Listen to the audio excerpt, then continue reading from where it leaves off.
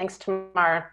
And Tamar, thank you and JFN for hosting this. I know that there are also a lot of people who couldn't be with us right now, but who are really eager to watch the recording and to talk further about this conversation. It's really excellent that JFN is hosting what I think is a really important conversation for the field. So I really would, I know it's like peer pressure when you see a whole bunch of people not putting themselves on video that you also don't put yourself on video, but it really would be such a nicer conversation if we could actually see who's part of this conversation. So please do feel free to take the plunge and put yourself on video, and it's okay if you're eating your lunch or whatever as we talk. So I'm Felicia Herman. I'm the executive director of Natan, and have been since 2005. Before that was working at the Steinhardt Foundation. And before that, I don't usually talk about this in a JFN context, but before that I was getting a PhD in American Jewish history. And that training and working mostly at the American Jewish Historical Society when it was back up in Boston, where I went to school, working in various archives, it really showed me the importance of having, or made me really grateful for the foresight and forethought that our ancestors had before us in saving papers, because there was no way that I could have written anything if people before me hadn't decided to keep all the junk that was filling up their filing cabinets and overflowing on their desks and sitting in their basements and all that stuff. And I really, from the moment that I started at Natan, I decided that we would keep kind of everything, just because I knew that it's something somewhere would be valuable to someone in the future. So that's sort of what we're here to talk about today, because in all of my years now in the field, I'm not sure that I've ever been part of a field-wide conversation about the importance of preserving the archives of philanthropists and foundations. And we definitely know that over the past 20 years, a little bit more, that there's been this massive shift in terms of how change happens in the American Jewish community, that so much of it emanates from the funders now.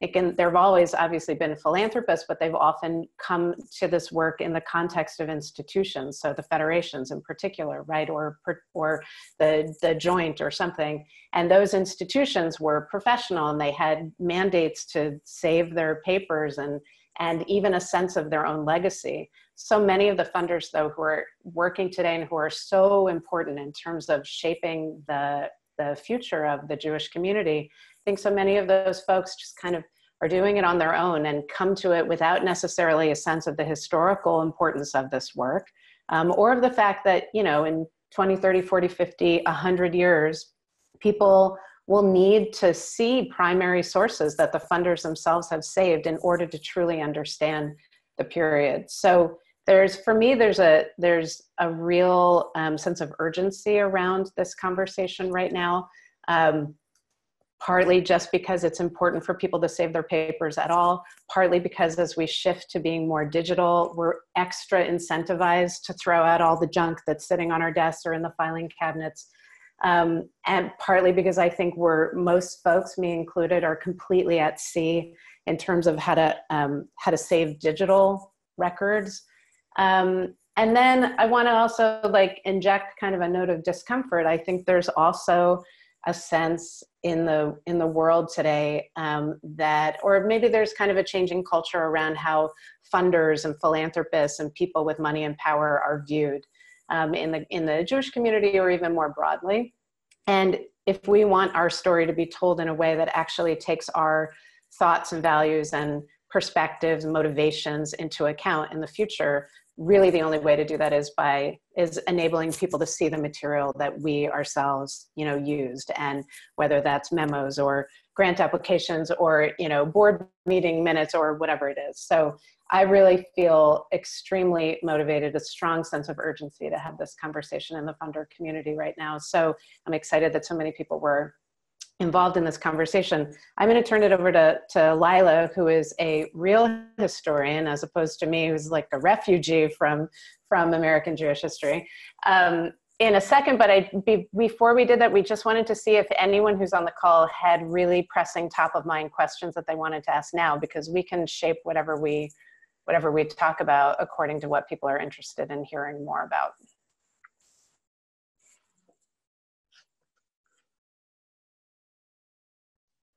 All right. Well, we encourage you at any time to put a question in the chat, to, if we can actually see you, to literally raise your hand. And we're really excited to have this conversation. I also let me just say one more thing, just by way of framing. I just joined the board of the American Jewish Historical Society. Everybody, all of the speakers today are affiliated with the American Jewish Historical Society, but we're not here to pitch the American Jewish Historical Society. We're here to pitch the idea of saving your papers. And, you know, lots of folks will donate their papers to their alma mater or to a local historical society. And I think as far as we're all concerned, all that is good. We just don't want stuff thrown in the garbage. So that's what we're here to talk about. So with that, Lila, you want to take it away? Yeah. Well, thank you. And I'm happy to have the opportunity to talk to all of you. This has been sort of like a very personal issue for me because, as I'll mention in a minute, the nature of my research. So I'm a historian. I teach American Jewish history, modern Jewish history, and also often US urban history at Temple University. And just very briefly to tell you, like, how do historians do our job, right? How do we do the research that we do?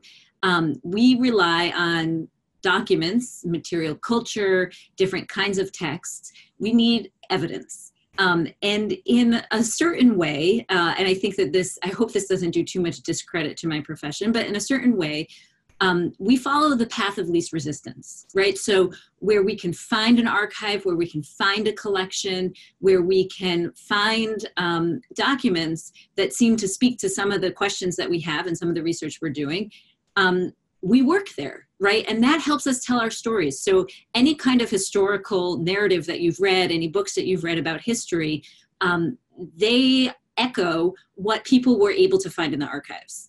And so that sounds kind of basic, but I think it's sort of an essential foundation for understanding what we're talking about today, right? Which is that the things that historians can find end up being what we're able to write about as history, even though we have an awareness that there's lots of other stuff that was going on, and we might try through some different means to kind of access that stuff.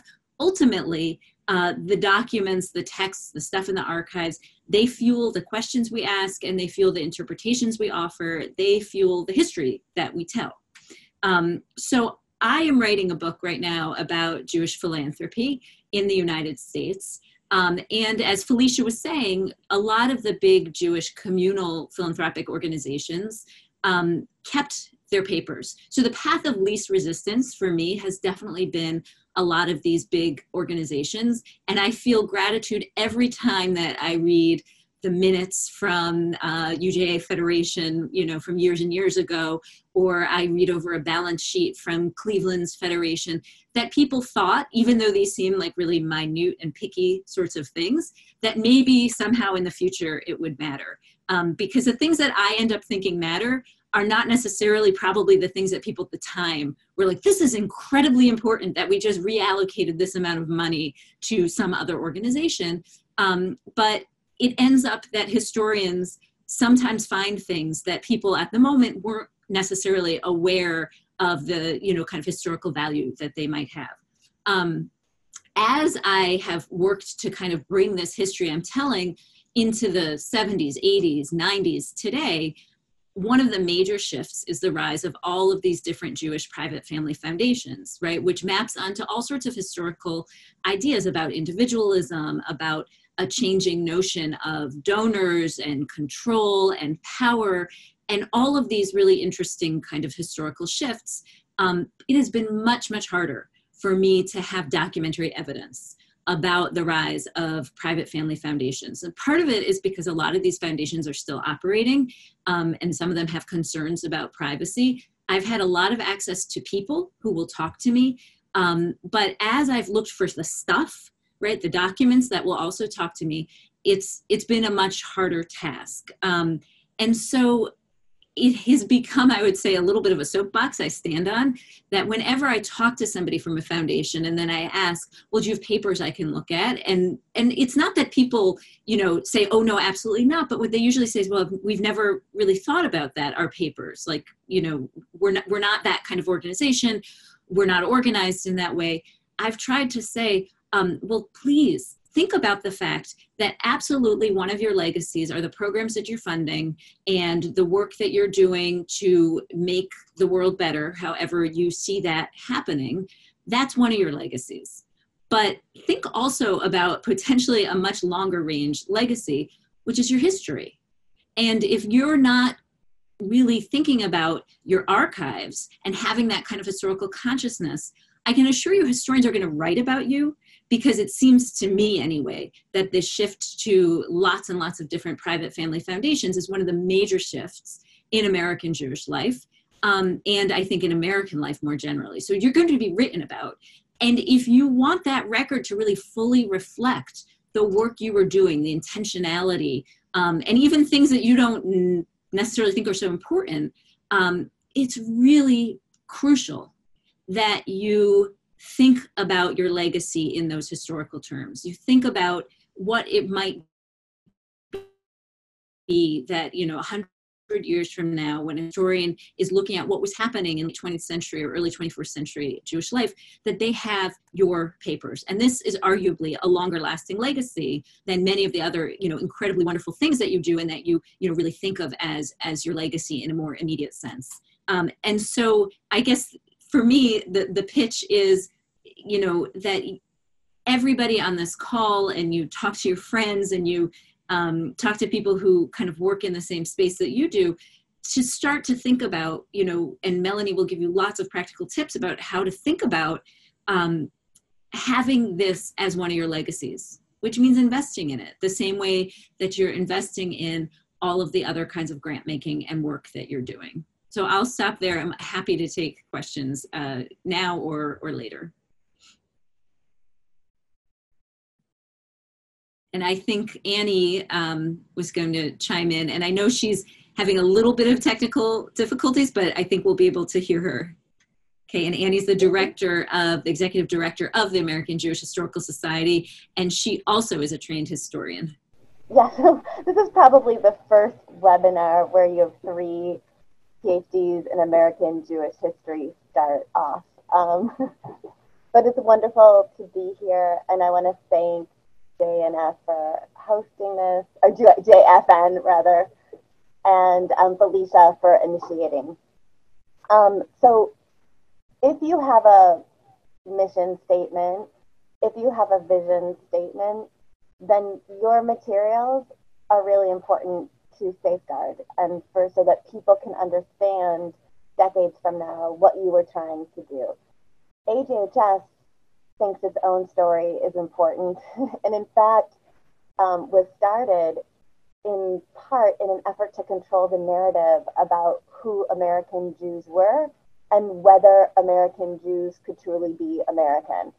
AJHS was started in 1892 at a time where there was a lot of anti-Semitism and a lot of ideas that American Jews couldn't be American.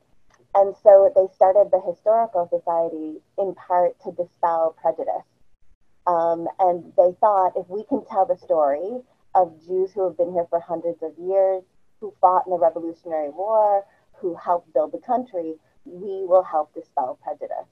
I think the jury is still out as to whether AJHS has dispelled prejudice. However, what AJHS has done is collect the stories of families, individuals, organizations that have shaped Jewish life.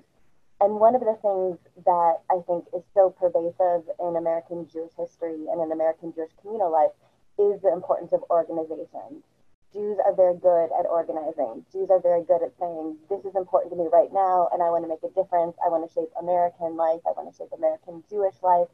And there's a diversity of ways that American Jews have done that.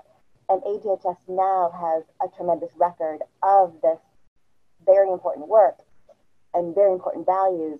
And it's our goal to ensure that this material is saved for the future.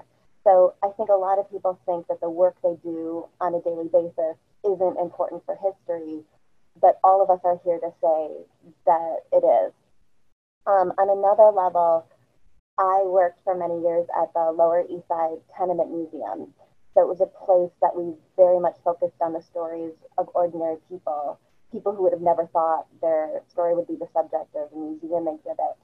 And that reaches people, that affects visitors.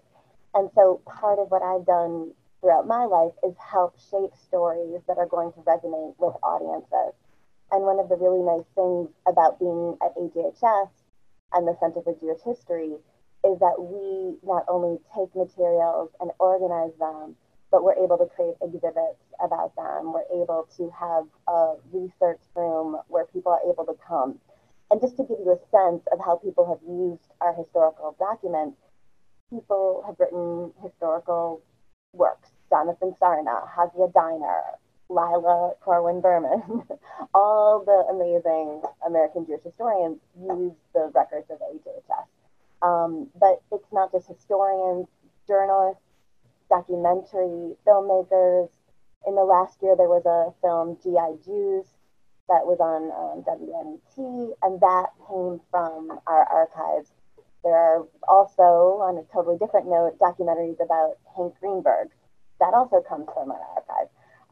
There's a book coming out in June by Julie Salomon, who is a New York Times writer and wrote a book about Wendy Wasserstein and others. Her newest book, which is going to be very big, is about the Klinghoffers and the Achille Lauro and the terrorism. And that book project started here, not in our archives, but actually in a program that AJHS did about the Klinghoffer family.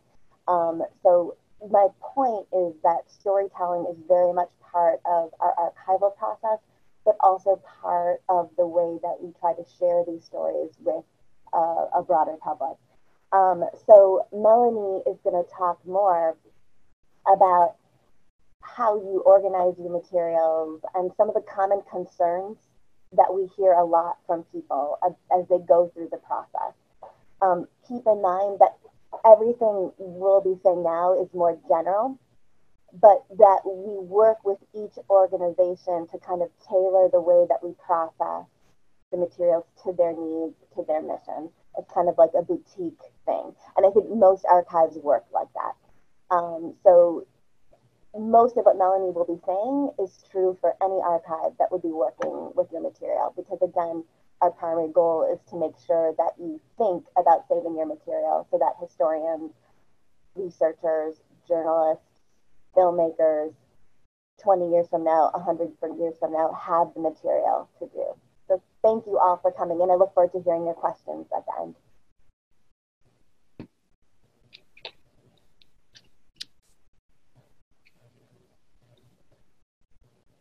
So is it me now? Am I? Okay. Here, just give me a second to share my screen so that people can see my slides. No, that's not what it, there. Now can people see? Yeah. Okay. I'm just gonna go through the slides. Yeah, so I'm Melanie Meyers. I'm the Director of Collections and Engagement at the American Jewish Historical Society. And so I'm gonna give a very brief discussion about some basic concepts when you're thinking about trying to preserve your collections, thinking about potentially donating your collections to a library or an archive or a museum.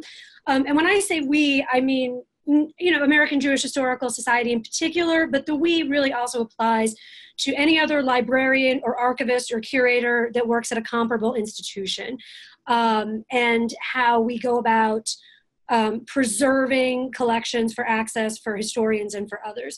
So obviously Annie and Lila and Felicia have articulated really clearly the why you should preserve your collections. I would also say from my perspective, you know, the really, what I think is the important part is, so you donate your materials to a repository like this, and you're ensuring that they will be preserved and they will be stewarded by trained professionals who will not only protect them and safeguard them and keep them you know, in excellent shape for researchers, but we will also make them accessible to researchers.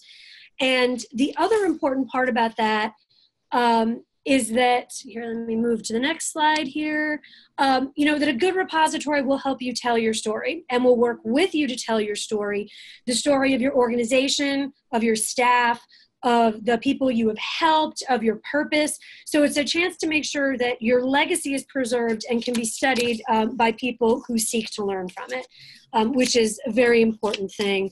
And I think that there's also an added value in having a lot of collections at a place like AJHS in one place. Because even though sometimes private foundations will allow researchers access to their materials, I think there's really a lot of value added in having them where there are similar collections, because it gives it greater context and it gives people a window into that period of time as to what different foundations, family foundations, philanthropic organizations were all doing in these particular windows of time.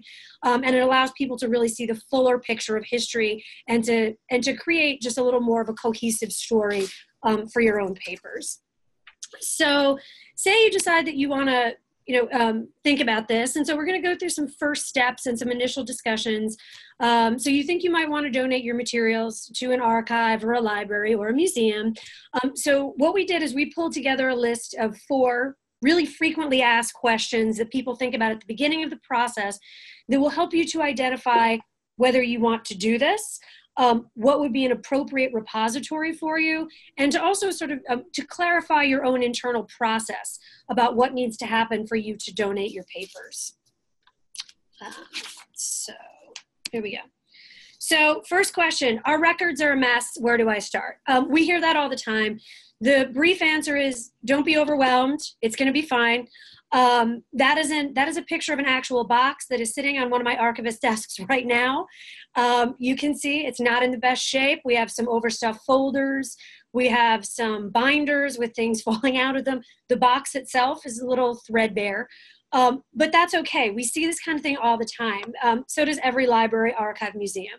But the thing is this, is it might seem overwhelming, but your organization may already have tools in place that will give you a head start on this process, and you're just not necessarily aware of them. A good place to start is your human resources office. If you have a legal counsel, if you have a corporate compliance officer, because organizations create, even if it's a skeletal structure, most organizations create some type of guidelines as to what information that you save, what documents need to be saved permanently, what documents need to be saved for a certain amount of years.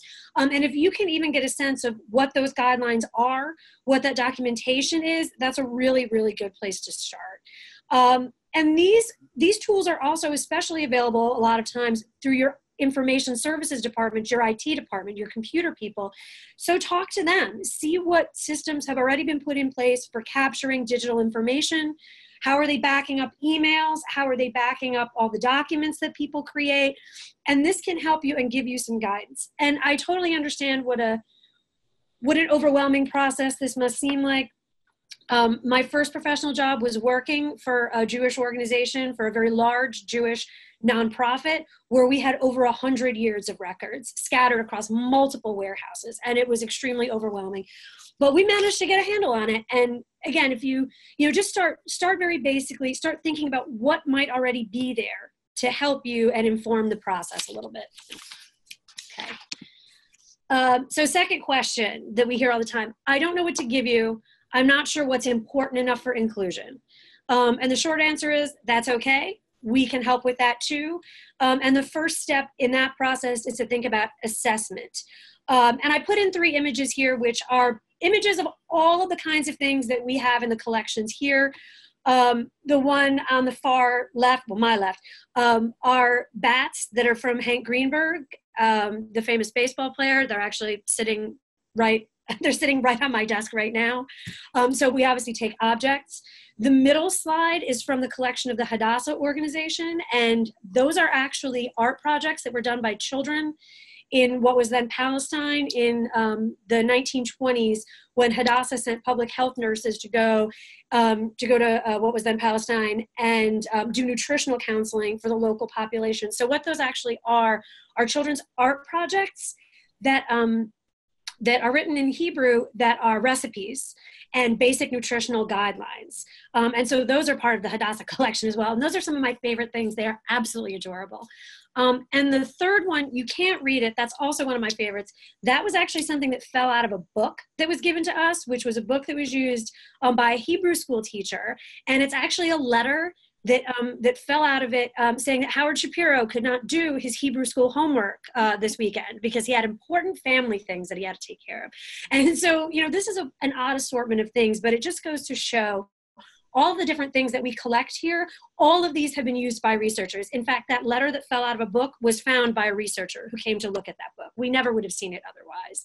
So don't worry about what's important enough for inclusion, because our feeling is, you know what, almost all of it is probably important enough for inclusion. You never know what historians or social scientists or genealogists or any of the wide variety of people that come to use our collections will find important, because all of these things give a window into very specific times and places and things that were happening in the Jewish community and society sort of at large at those times.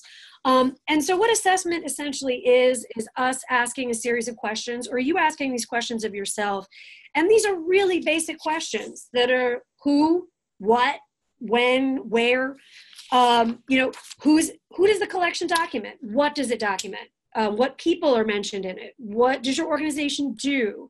What other organizations sort of exist in your larger orbit of the same organizations that do similar work? How much material is it? Roughly speaking, you know, is it a warehouse? Is it a filing cabinet? Is it 10 boxes in somebody's basement? What is sort of the general condition of it, and where is it physically located? Again, very basic kind of things, you know. It's been sitting in our basement.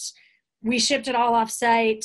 If you're an organization like the one that I used to work for, the answer to that was our documentation for over 100 years is scattered in 5 warehouses and 30 different work sites, right? So there's a lot of different answers to that question. And lastly, what kind of material is it? Is it paper? Like just, you know, your straight up files? Is it photos? Is it films? Is it publications? How much of it is digital? And it has been my experience that most places now, it's a mix. You know, there'll be paper files, there'll be hard drives, there'll be, you know, organizations generate an enormous amount of documentation over the course of their lives. And all of it, potentially all of it, may be of interest to researchers. You know, any documents that really show sort of people's daily lives or the daily business activities of organizations are excellent candidates for inclusion in an archive. Another question. Melanie, yes. Melanie, can I interrupt you just for 1 second? Absolutely. Can you just put your screen on, can you put the presentation on the present mode? Because I can't see anything because I'm going blind. So no problem. Let me see. A little bigger. Yeah. If you just click present. Is that better? Yeah. Okay. Oh, so much better. Thank you. Okay, but can everyone see the screen fully? Because when I do it, like, yeah, okay. I wasn't sure if everyone can. So yeah, so these are, you can see, yes, Mrs. Gertrude Shapiro's letter about poor Howard, who can't do his Hebrew school homework. But the other thing that you should ask yourselves, and this is something that all organizations need to decide for themselves, is are you still using your collection? What out of it can you part with? Because if these are materials that you're still regularly using over the course of your daily business, you may need to think about, you know, donating it in parts. And we've done that with organizations. Places have said to us, we can give you the first 50 years, so we can give you up to this point, but then we have to give you everything else on a rolling basis. So that's something you need to think about, that will not having immediate daily access to your materials somehow hinder your business operations. And that's something, again, that we can also help you with as well. So yeah, and question number 3, I don't understand this whole digital thing. Can you help? Again, the answer is absolutely, because part of the assessment process is getting a handle on what digital and what analog materials that you have. And digital materials really refers to anything that you produce on your computer, right? Memos, spreadsheets, emails, web pages, social media, no matter what the program you use might be. And most organizations, this comes in a variety. If you're looking at 20 years of born digital materials, you're going to see stuff from the latest version of Word and social media to the little screenshot here of WordPerfect 5.1, any of these kind of things. But places like us and other comparable institutions can help you with this, that we can help migrate and preserve your digital content no matter what format it's in, even if it's not a program that people use anymore.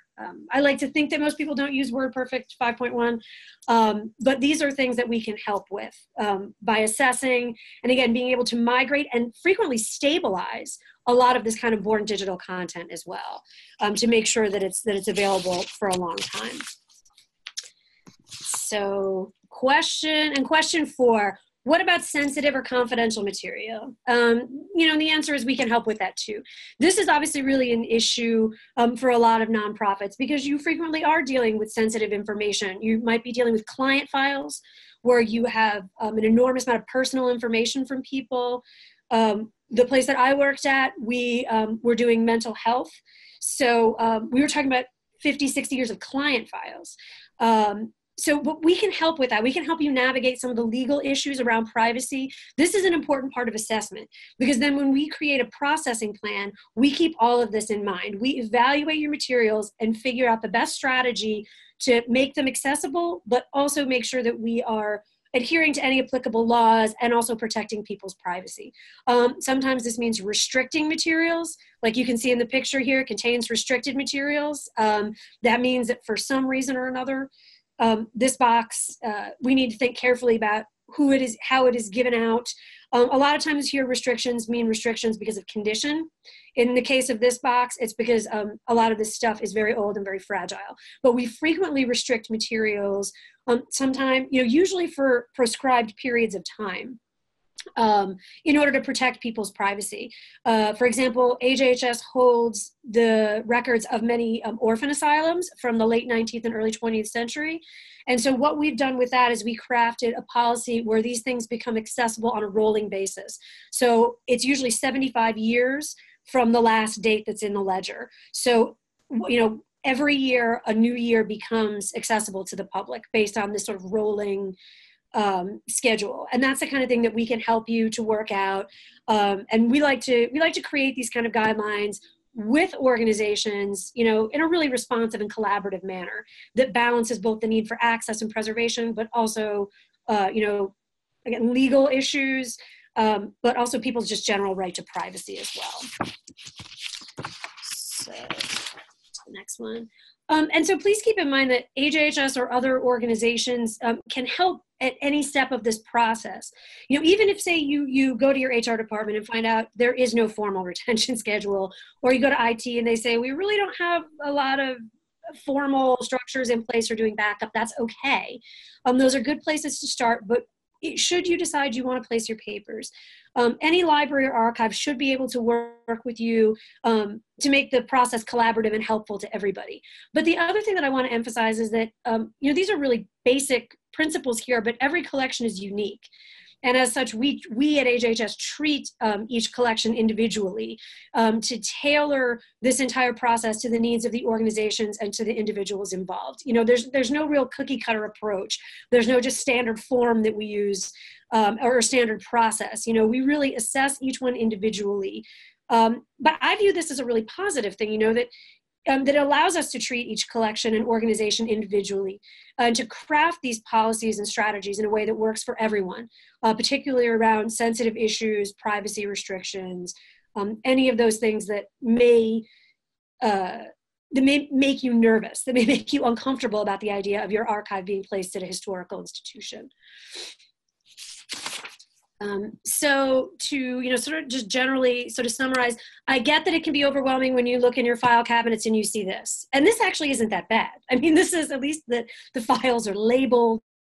There's at least an order to it. There's some semblance of classification, but I get that it seems overwhelming, especially if this isn't 2 file cabinets. This is a warehouse. This is a basement. This is multiple offices.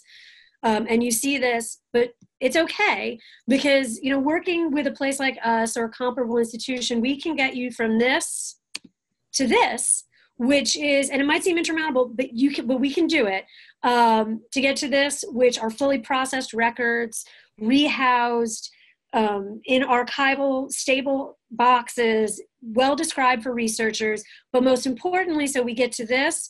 But then where we get to this. So this is where materials are viewed here. This is the reading room for HHS and our other 4 institutional partners. And this is a reading room where researchers of all different disciplines sit every day and look at these kind of collections. And I think it's a wonderful reading room, and it's also a wonderful collection here. And given the other things that we have, you know, taking the collections of family foundations, other Jewish philanthropic organizations is such a good fit here, because we have so many others that are similar to it. And before I came to AJHS, I actually ran this reading room for 7 years. So I have a very unique perspective in that I know what historians and social scientists and genealogists and researchers are looking at every day. And most of the most commonly used collections here are the ones of foundations and philanthropic organizations and family foundations. These are the top 5 for the most part that are used all the time, which is a shift, because it really used to be the family papers of important people, historic families, but now it just changes in historiography and areas of interest and, sort of a more granular type of social history. We're seeing people that want to mine these kind of institutional collections really deeply. And that's something that we can absolutely help you with. And then last, so, to get these things into the reading room is wonderful, but we also then get to create something like this, which is a finding aid. And what a finding aid does is, so after we've taken all the boxes and we've organized everything and we've put it into stable housing, we create something like this, which is a finding aid, which is essentially like a book has a table of contents, an archival collection, this is the same. So it says, this is for a family collection, one of our older family collections, the Franks family. But if you scroll down, or if you can see the entire screen, you can see it is very rich and very full, and gives any researchers an enormous amount of information about the organization or family involved. A descriptive summary, a scope and content note, which explains what's in it, the years, the topics.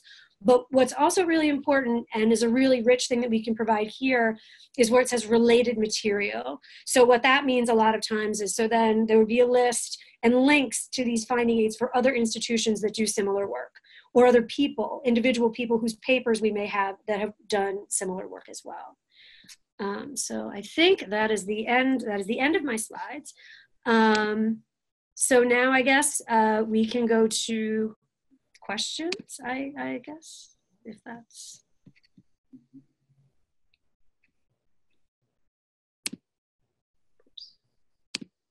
Yes, I would like to thank you all so much. I would like to encourage people to raise their hand and speak up and ask the questions, or on the bottom of the screen, there's a Q&A box, and please ask your questions there. And Melanie, you can unshare your screen now if you want. Okay, yeah, I am not quite sure how to do that, but. Right down at the share button at the very, if you go all the way down to the bottom. Mine has disappeared somehow, but I'll figure it out. I'll get there. Okay, I see somebody wants to see Shaw. Can you please ask your question? Thank you. Thank you. This has been so beneficial. My name is Cynthia Shaw, and I'm the Senior Communications Officer at the William Davidson Foundation. And our foundation will be 10 years old next year, but it is a family foundation, and it's just had professional staff for the last couple of years. And I've been concerned about how to capture things for, as you ladies have discussed, the next 100 years. I came from a foundation that was approaching its 100th anniversary, and there was so little saved that I'm so aware of a deficit, what the deficit looks like. So my question is, at what point, how soon should an organization be thinking about this? Our founder will have been deceased 10 years next year. And we've had professional staff since late 2014. So in that regard, we're very, very young. That's okay. Should I? If I can weigh in, that's fine. One of the things that I always say to people is you shouldn't be concerned that your institution or whatever isn't old enough, isn't venerable enough, because what all of these collections do is they show a snapshot of like a certain point in time. So you're not too young to start thinking about it at all. You might want to start thinking about it now and start thinking about, like what kind of things you're keeping, what kind of things you want to keep. There's no better time, honestly, than to start at the beginning, because then you'll be ahead of the game when you decide in 10 years or whatever it is that you do want to start depositing your papers. You will already have a structure in place. And I would suggest starting with a records management plan, which essentially you can hire consultants to do it. You could even just, I'm also happy to send out information to anybody if you just contact me directly for some resources. But all a records management and retention plan is just a guide. It can be 1 page. I've seen ones that are as small as 1 page. The place I worked at, our retention schedule was 30 or 40 pages, both sides, because we were 100 years old and we had generated so much documentation and it all needed to be accounted for. But just saying, what do we keep forever? Like number one, a lot of times that's things like your articles of incorporation, your founding documents, board minutes. Those are the kind of common things that places keep permanently. Then you have your financial records, which, I guess 7 years is sort of the guideline usually, because that's the IRS guideline. And then you go from there. Like you basically start looking at what kinds of documents are we creating? How long do we want to keep them?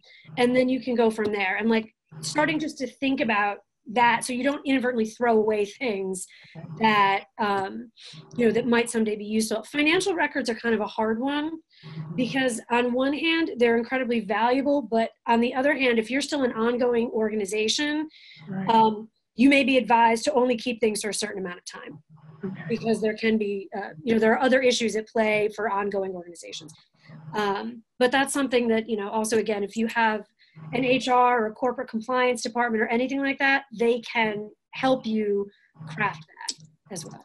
I just want to jump in that thank you. In my research, as I've spoken to different people who are working in the foundation world, and thinking about doing archives, sometimes they say that process that Melanie was just describing can be really helpful, especially if they're doing any kind of strategic planning. So I think to, make sure that there are ways that this archiving question can actually integrate with the daily work that you're doing. If it's seen as a totally separate thing, then it does feel like perhaps like a lot of extra work, but you can talk to others. But what I've heard, the feedback I've heard is that often that process is working in tandem with other kinds of, assessment and thinking about future plans that organizations are doing. So it can actually kind of function in a really useful way, I think. Yes, absolutely. Thank you. Can I also jump in with a thought, which is, Cynthia, that was such a good question, because there's also there's a whole prehistory to the foundation in your case, and I think in other funders' cases as well, right? With Mr. Davidson's personal papers, wherever those are, and all the philanthropy that he did before the foundation had a professional staff. So it's also worth thinking about where that stuff is and how that gets collected and how it gets integrated with the papers of the foundation, post the first hire. That's a huge point. Thank you very much, all three of you. Absolutely, yeah. Okay, any other questions? Well, I have a quick question. You touched on digital, and I was wondering, and just reflecting on the picture that you showed of that very sweet letter that just dropped out of a book, and some of that kind of history of the feel of what it was maybe to live at that time and the different things in the family life at that point and writing those kind of letters to teachers. How do we do that in that personal touch in a digital age when maybe things are text and emails and things are just deleted right away? And what would be important in this kind of context to maybe save or print or I don't know, but if you can reflect on that. I mean, different places handle it differently, to be honest with you. We have some places that that printed out an enormous amount of stuff in lieu of giving access to, like, say, entire hard drives or entire, email correspondences. Because the other thing too is, nowadays people forget how much of what we do now is totally digital. I know for myself, I would say 95% of my work is done in Outlook. In my email, I generate very little, paper documentation. And that can also be very daunting because you think about how big it is. Like, think about how many emails are in your inbox. One of the things, though, that's really good about digital archiving is there's a lot of tools that are created that help manage that. So for example, for say email, say you're concerned, well, we're giving you 50,000 emails, right? How much in these is really probative? How much of these, like, do we really want, everyone's personal emails where they're sending each other cat pictures or, or some of these things where, is that worth saving? The tools that are available now, we use a tool called ePad here, for example, which helps with email archiving and also helps sort and delineate what is sort of actual good savable content as opposed to sort of like people's personal things or potentially things that you want to keep private. Again, if there are legal reasons why this should not be accessible, things like HIPAA or FERPA, if you're dealing with, children or anything related to schools, any legal issues, things that might fall under like attorney-client. And so we can help, we can literally write algorithms in these programs that sort out a lot of that. So some of that you don't necessarily need to worry about in terms of whittling things down. And actually, most archives will tell you they'd prefer that you didn't. They would prefer, even if it seems like a lot of stuff, that you give us everything and then work with us to try to figure out what gets taken out. Do you know what I mean? But it's an enormous amount of content. And a lot of what we do, honestly, is stabilizing file formats, because just on my computer, I don't even know how many different file formats I have, and file formats become unstable over time. So a lot of what we do is we image entire hard drives and then convert to stable file formats and then sort from there. And then we make these things visible and accessible either through our digital asset manager, where it's like a static image, say, or through a Born Digital workstation, where people can, say, view selected parts of the hard drive, but they can't, there's no editing capacity. It's just a dumb terminal, where essentially, almost like a microfilm reader, where you just sort of go through, all the different files, but they're just imaged, they're static. Okay. So I see we have a question from Orly. Yes. Do you want to? Yeah. Do you want to read it? So Orly, you're an archivist who works at a philanthropic organization dealing with, and your work deals mostly in donor records, internal purposes. And I actually think that insofar as philanthropic organizations internally hire archivists, this is exactly why they're doing it. Sometimes it's a big family foundation and the archivist is almost like a family historian. Mm-hmm. So I've spoken to some of those archivists, and then others who are similarly keeping records of donors and using that for, internal decisions about moving forward, about who to approach for different projects. Mm-hmm. And, from the perspective of an historian, those records are just incredibly important because they're going to give a window into both what donors were thinking about, what mattered to them, and how the foundation was kind of sculpting their projects and their missions around what donors were interested in, and just that kind of balance. So I understand, I think insofar as your colleagues must understand how important these records are for their daily work in the kind of near term, in a way it's analogous why it's important for historians, right? Because although we're not going to be making policy decisions about, what project to fund or which donor to go to, we're going to be asking questions about how did these kinds of conversations about what was or wasn't significant happen? What kinds of material resources did somebody have to bring in order to set a particular agenda? All those kinds of things. So I would almost kind of leverage the fact that I'm sure your colleagues understand why they're important right now to the work they're doing. Mm-hmm. And then, have that as an opening to conversation about why in the future they'll be important so that historians can ask these big questions. I just also wanted to add to the question that Tamar had asked before about personal things.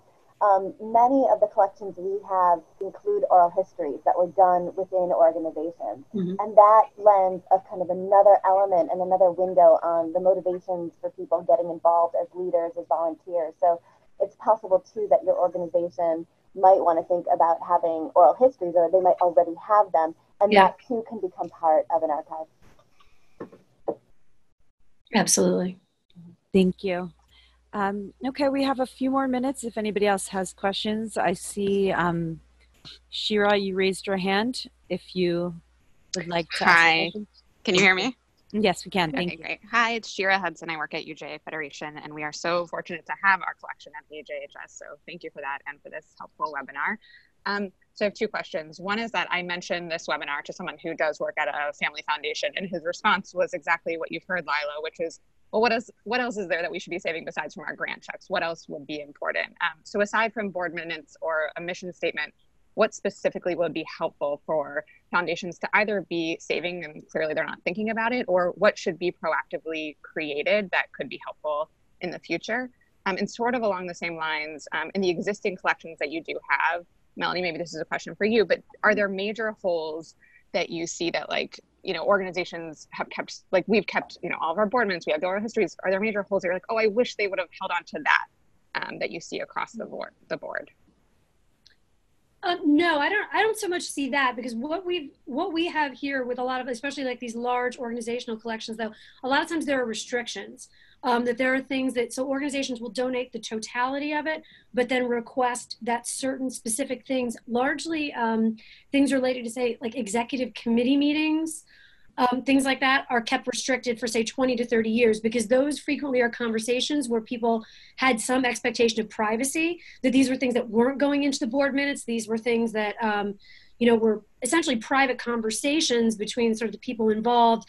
And there was a bit of an expectation of privacy that they did not think that those minutes would be made public.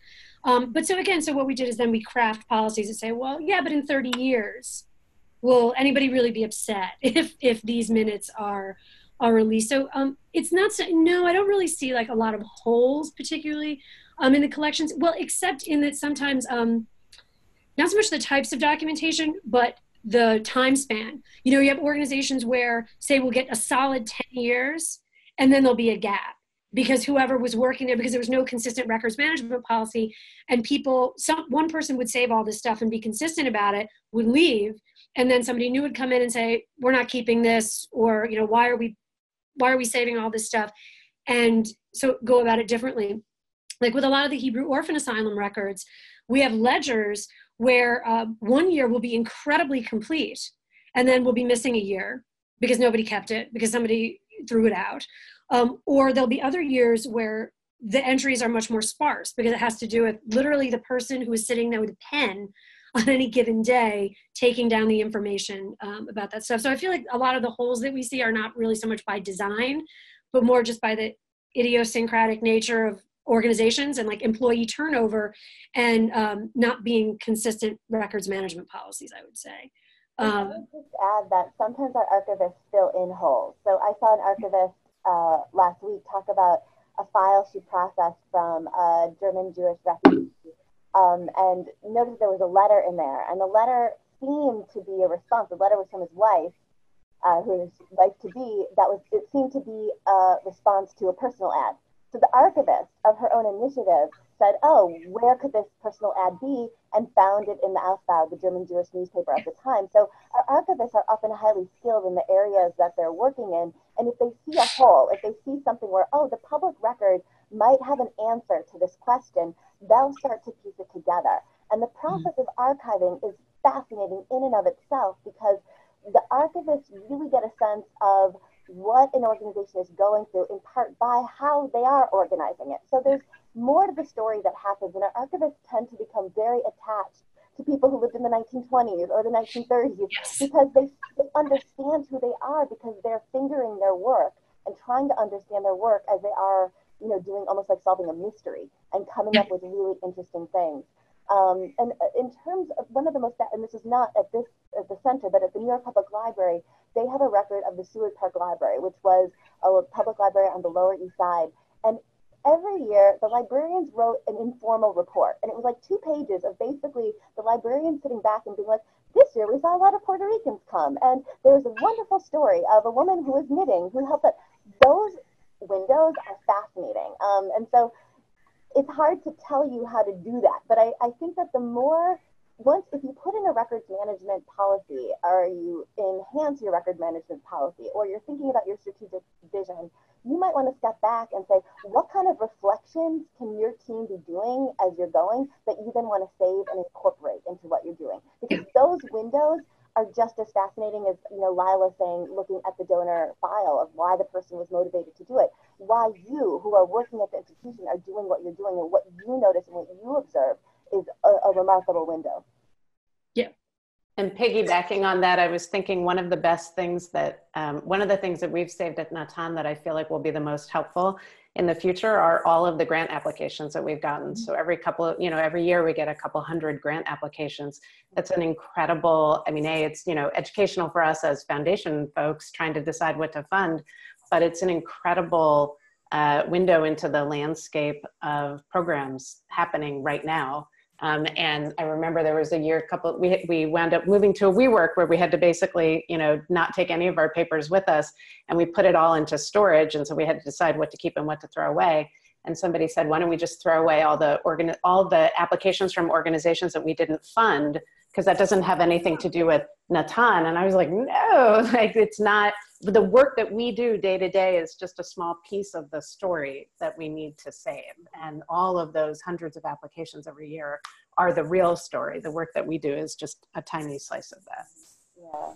And we're starting to approach work with an organization that has sent really gifted students to Israel every year for the last 30 or 40 years. And looking at those applications, you get a sense over time as to what American Jews think about Israel through the prism of a 17-year-old articulating why he or she would like to go on this program.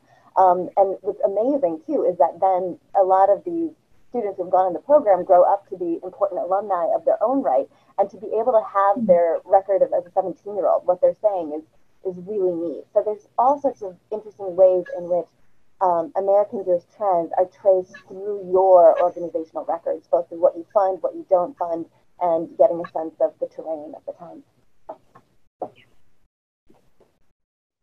Very good. Thank you so much. We are just about out of time. I want to thank everybody for participating, and I want to really thank all of our presenters for bringing this to our attention and for having such a wonderful, lively conversation and a lot of things for us to think about going forward. And so with that, I want to wish everybody a wonderful rest of your afternoon and happy Hanukkah, and hope to see you all again soon. Have a good day.